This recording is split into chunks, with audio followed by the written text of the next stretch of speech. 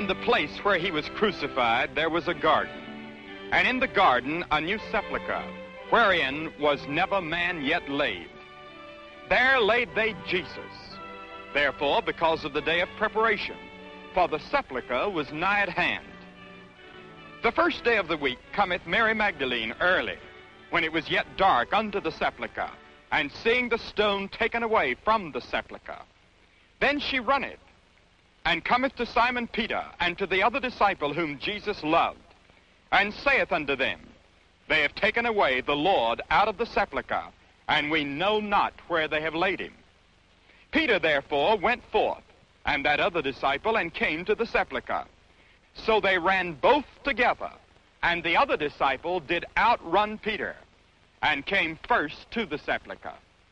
And he, stooping down and looking in, saw the linen clothes lying, yet went he not in. Then cometh Simon Peter following him, and went into the sepulchre, and seeth the linen clothes lie, and the napkin that was about his head, not lying with the linen clothes, but wrapped together in a place by itself. Then went in also that other disciple, which came first to the sepulchre, and he saw and believed. For as yet they knew not the scripture, that he must rise again from the dead. Then the disciples went away again unto their own home. But Mary stood without at the sepulchre weeping.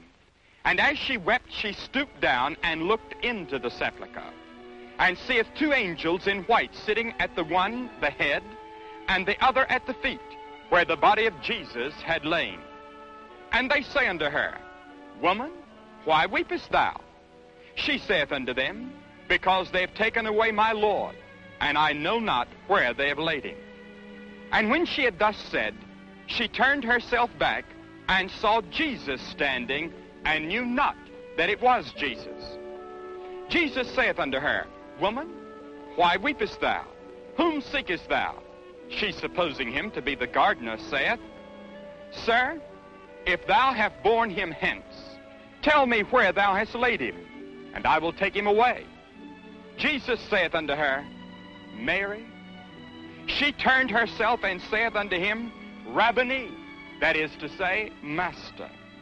Jesus saith unto her, Touch me not, for I am not yet ascended to my Father, but go to my brethren and say unto them, I ascend unto my Father and your Father, and to my God and your God.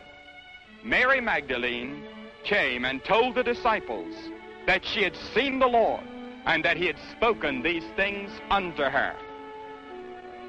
For I delivered unto you, first of all, that which I also received, how that Christ died for our sins according to the Scriptures, and that he was buried, and that he rose again the third day according to the Scriptures, and that he was seen of Cephas, then of the 12, and that he was seen of above 500 brethren at once, of whom the greater part remain unto this present, but some are fallen asleep.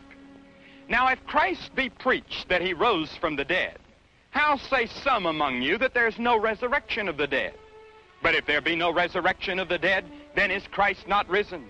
And if Christ be not risen, then our preaching is vain, and your faith is also vain. Yea, and we have found false witnesses of God, because we have testified of God that he raised up Christ, whom he raised not up, if so be that the dead rise not. For if the dead rise not, then is not Christ raised. And if Christ be not raised, your faith is vain. Ye are yet in your sins. Then they also which are fallen asleep in Christ are perished. If in this life only we have hope in Christ, we are of all men most miserable. But now is Christ risen from the dead,